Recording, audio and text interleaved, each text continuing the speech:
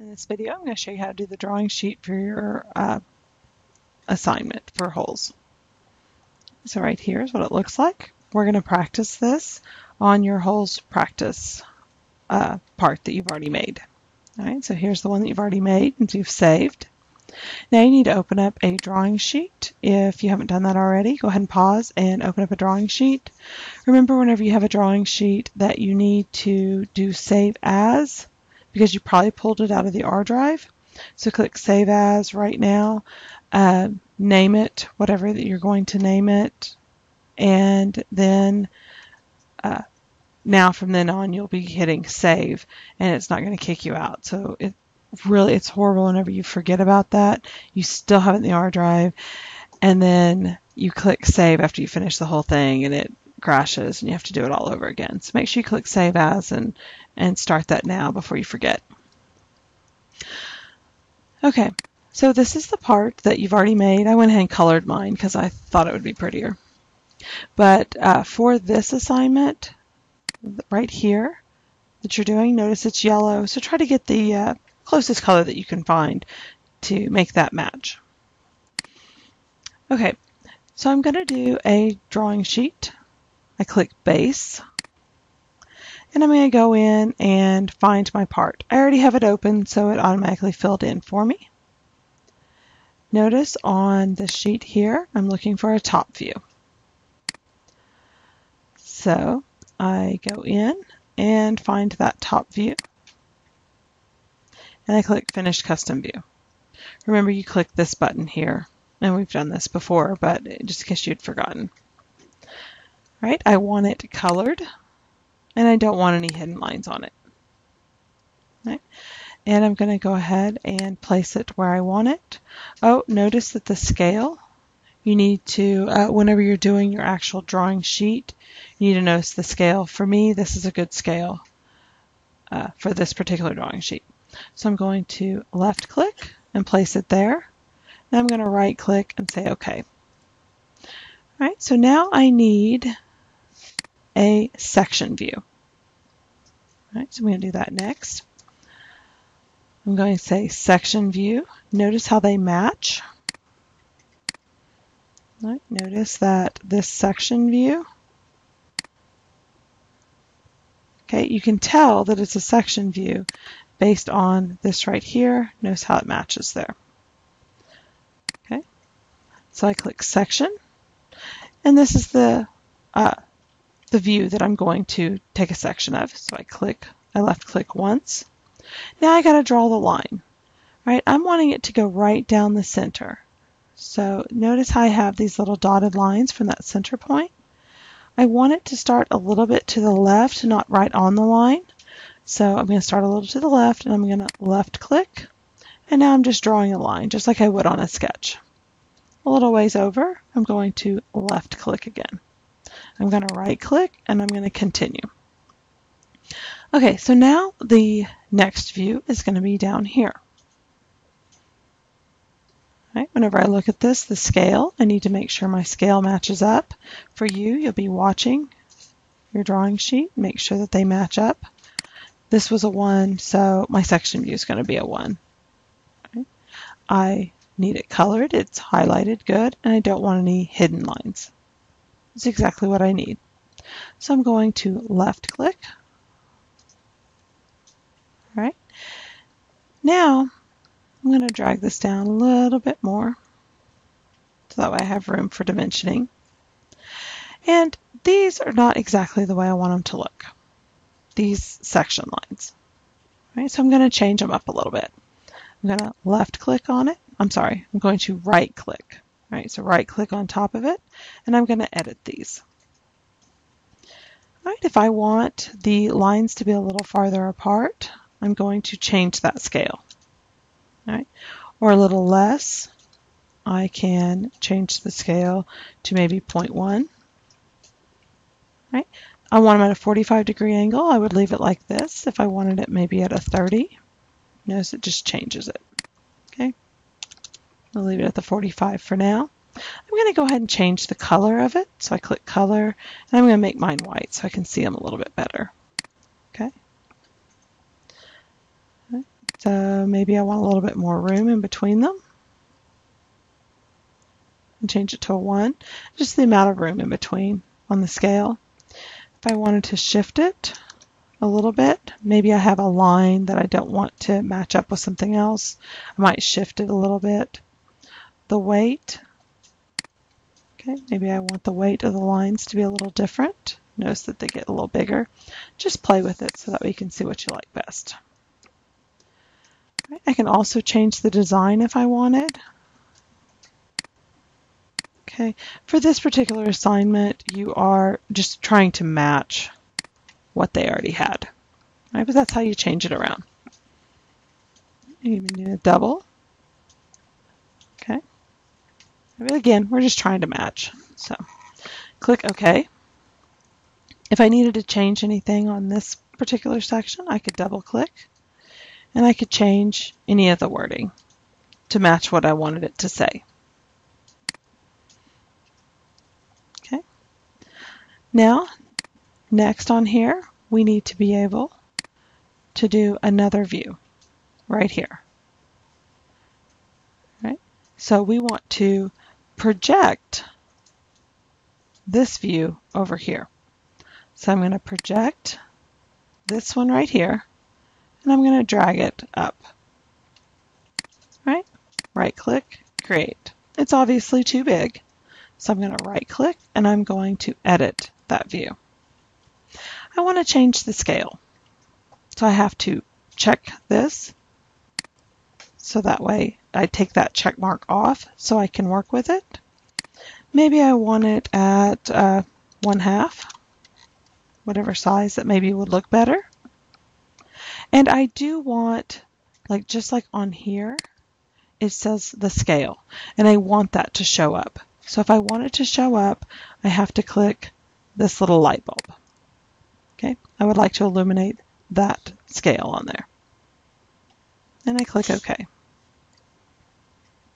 And of course, I could change the view again if I needed to. I could edit the view to change the size. Okay.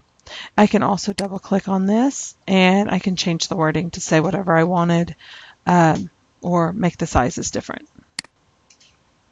So let's look at it again. Right, now you need to learn how to do the holes, how to annotate your holes. So I'm going to annotate. I'm going to click on hole and thread. Okay, adds a hole or thread note with a leader. That's what we want to do. So I'm going to click on it, go to the hole I want to do. I'm going to left click and drag it up. Okay, left click, right click, OK. Now if I want that to look a little different, of course now I can change I can drag it around to where I want it to. All right, I'm going to click it again, left click, drag it up, left click, right click, OK. All right, you would continue on that way, all the way across. Okay, if I wanted this one down here instead, like they had it, I could just drag it down here and drag this around so that it's touching in the same spot. It really does not want me to do that. So in this case, I'd just go ahead and delete it and redo it. Okay. So this time I'm going to go ahead and drag it just from here. Left click, right click, OK. All right, I would continue on that way.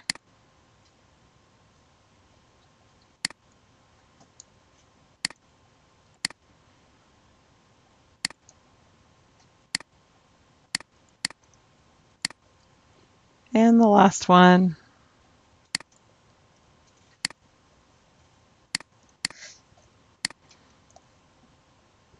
Okay. And then you know how to dimension. All right. Just want to dimension your different sizes. Okay.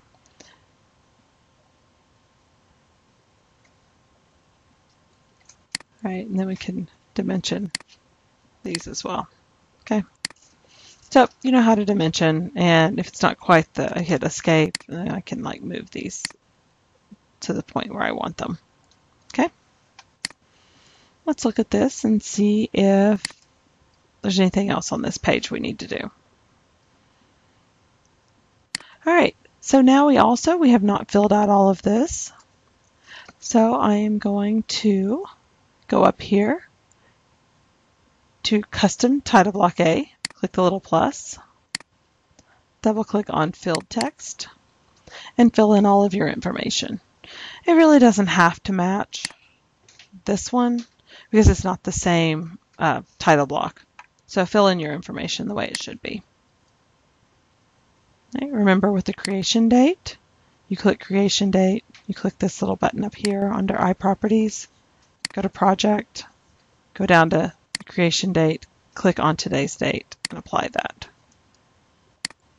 Okay, so that way it'll fill in. Your file name fills in by itself. Your material, if we would have made this a certain material, it would have filled in. All right, so you do need to look at this and see if a material is on there. If there's not. Okay, revision number, scale. Revision number, you don't have any yet because I haven't told you to change it. And your sheet number would be number 1. Now we're ready for sheet number 2. Okay, so how do we do this one? That's what I'm going to show you next. So we're going to place views, click new sheet, enter your information just as it appears on the sheet that you're copying, and you're going to click OK. We're ready to start the new sheet.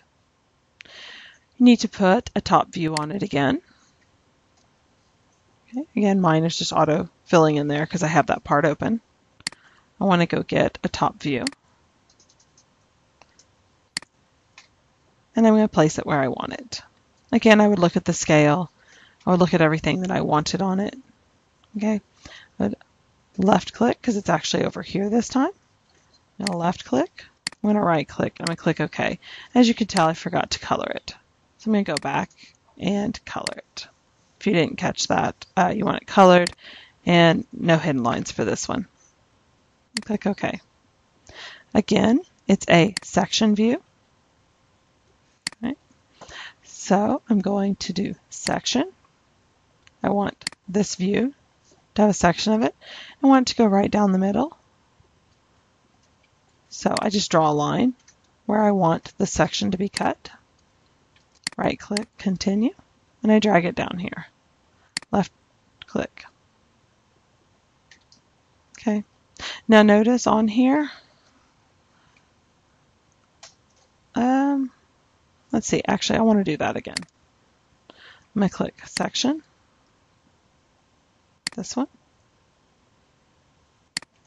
draw my line, left click, right click, continue.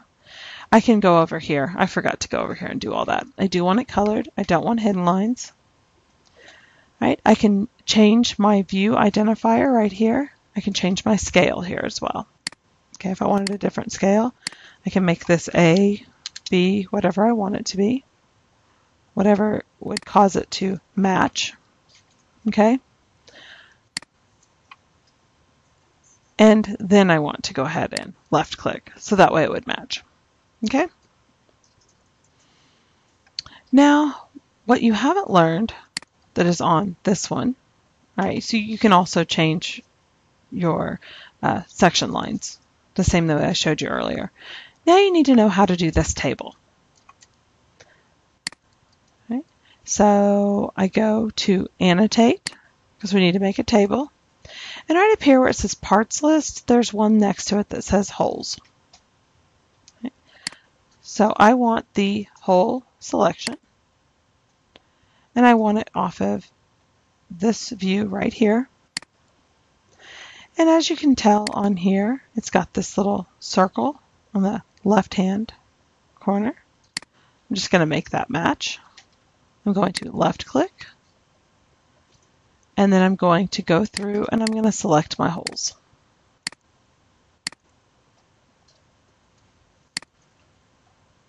I'm going to right click. I'm going to create. And I'm going to place it over here. All right, so now I can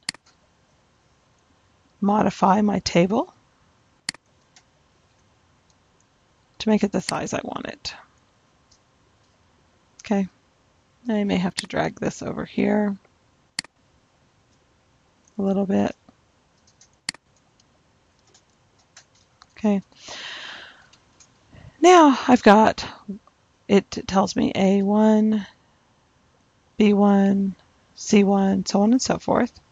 Make sure that those match whenever you're working with them. Okay. Now whole, it says it different over here, right? So it's LOC. So when I go back over here, I want this to say LOC. So I'm going to double click and I'm going to type in LOC. I'm going to hit OK. And now I can look at it. I've got XDIM, YDIM. Okay, so the X dimension, the Y dimension, okay, because we have an X and a Y, right? X and Y directions. And then we have our size. Right, so we have our X dimension, our Y dimension, and then we have our description, our size of each hole. Okay. As you have questions, just ask, but this hopefully will give you enough information to finish this assignment.